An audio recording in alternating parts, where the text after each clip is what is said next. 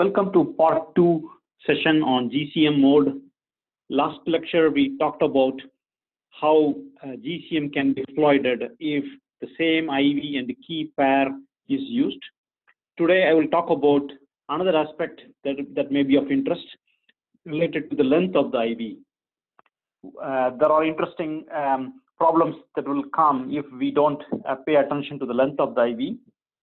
For example, this is the NIST document that shows the block cipher mode of operations, in particular GCM and GMAC. As we can see here on this page, the length of the IV basically bounded by an upper bound that they have defined it here. 1 less than length of IV less than 2 power 64 minus 1 in terms of the bit length. So they're talking about bit length being 2 power 64. Okay, what happens if we try to create small IVs? I'm going to show you some interesting problems. So here is the Java code that we saw last time during part 1. Now I am going to show you small change in comparison to part 1. In part 1, we generated the IV outside the for loop. That means all of the plain texts were encrypted using the same key and IV pair. Now I moved the IV generation inside the for loop. So each plain text will have its own IV and the key. That's the reason why I did it this way. Now I moved it inside for loop, so it's pretty good. During the last demo, we put the IV length to be 12, so I keep it here 12. Okay, for just a moment. I got a bunch of numbers from this particular website, right? Just for demo purpose.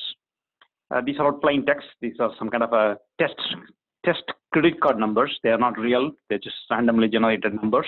What I'm going to do now is just play with this IV for a moment. Let's see what happens if we put the IV length to be 0. Okay, first step. Let's compile and watch out what happens. Let's run it. Oh, one moment. But you can see here the IV is empty. Okay, there's no IV there. So you know what happens when there's no IV? When there's no IV, there is no randomness, right? That means if we encrypt the same piece of data again, we will get the same ciphertext, which is not good. Okay, let's get back and modify the IV length by 1. And I'm going to show you an interesting implication. Okay, let's get back to the code. And I will change the IV length to 1. I should keep it open here for you. So we change the IV length to 1, and let's compile this again. I'll clear this and run it. Okay, so now let's pay close attention to a few things. So I have chosen IV length to be 1 byte. 1 byte means 8 bits. So how many plain text messages am I encrypting? I have about 15 plain text messages. It's not many. What we expect now is that because our IV is of size 1 byte, which means 8 bits, we probably think we can cover up 2 power 8 messages using this particular configuration. But I'm going to show you something a little weird. We clearly don't have 2 power 8 messages here. As you can see, just starting here at line number, I can show you line number 17 and then line number 31. So it's about 31 minus 17, 14 plus 1, 15. So there are only 15 credit card numbers here, right? But let's see whether we get any problems because of birthday paradox. Let's try to run it again one more time. Let's search for IV and let's just use the sort command and unique command to figure out whether there are any duplicate IVs. Oh, yeah. See here, during the very first attempt, what we see here is that our program generated 2 IVs that are of the same value, B7 and B7. And B7, of course, is a byte. What we are seeing here now is that we are encrypting 2 different messages using the same IV, which is exactly the problem we talked about in part 1. In part 1, there was a programming mistake. We wrote our IV generation outside the for loop. So we were writing this portion of the code over here, which means all the messages are based on the same IV. But this time we moved the IV generation inside the for loop. Nevertheless, we see that two different messages are encrypted using the same IV. That's the reason we are getting the same value, B7, B7. Why is that? It is clearly because of birthday paradox. So let's talk about this for a moment. Our IV length is 1 byte, which means 8 bits, right? We have an 8-bit IV. According to birthday paradox demo that I did as part of my lecture, I shown that there is a high chance of collusion just after randomly sampling only 16 elements or so, right? Half of 8 is 4, so instead of 2 power 8, the collision happens much earlier.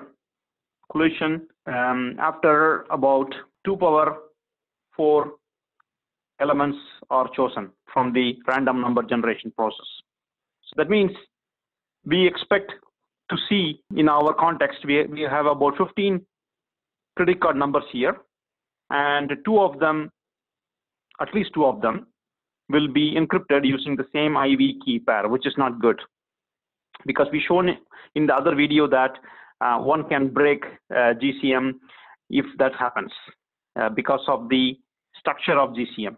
So let me go to the structure again and then wrap it up. So here is the GCM mode in Wikipedia.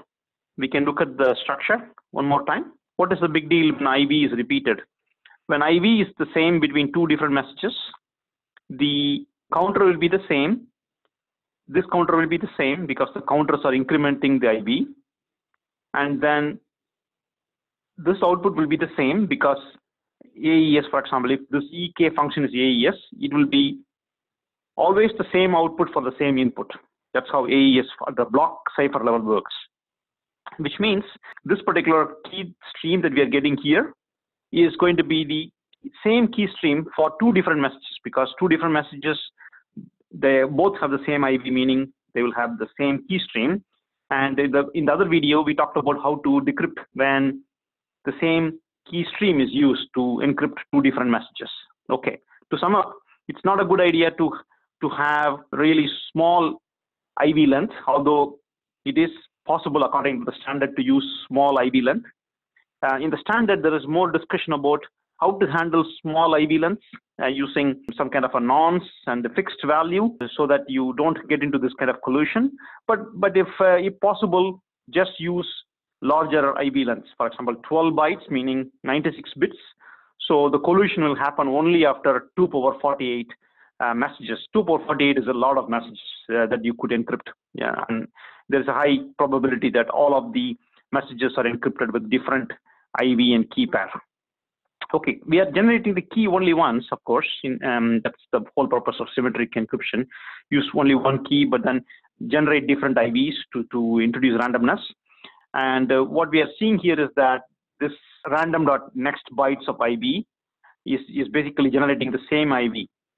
That's the reason we got into this problem of two different IVs matching with the same value, B7, B7, for example. Okay, so it's not a good idea to choose small IV lengths. That is the main message. According to the standard for IVs, it is recommended that the implementations to strict support to the length of 96 bits. Very likely that this is not going to create any form of collusion. We can give it a try. There is no duplicate. It's impossible because it's after I sample about 2 power 48, which is a lot of numbers that I have to sample. There is no chance for me to show you a collusion. But it became much clearer when you have 1 byte or 2 bytes. It's very quick. Okay, 2 bytes mean 16 bits. So after calling this function for about 2 power 8 times, which means about 256 times, we will have a high chance of collusion, meaning two different messages encrypted using the same IV key pair.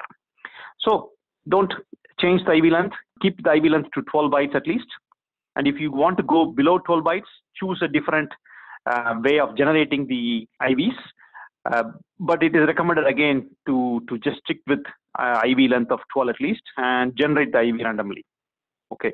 If we can't store the IV length for whatever reason or IV for whatever reason, then we need to have more systematic way of generating the IVs rather than using the random number generation, because there you have seen small IV lengths will create problems. And for more details, we can always refer back to this NIST document. What they are saying is that if we keep the prefix of the IV to be a fixed constant, and then the next half of the IV to be a running number, like a 0, 1, 2, and so on, then even if your IV length is small, you wouldn't have a collusion. So that is what the whole summary is. But again, there's probably very limited reasons that you would like to have small IVs. It is better to stick to IV of length 96 bits, meaning 12 bytes. Okay, that's pretty much it. Thank you for your attention.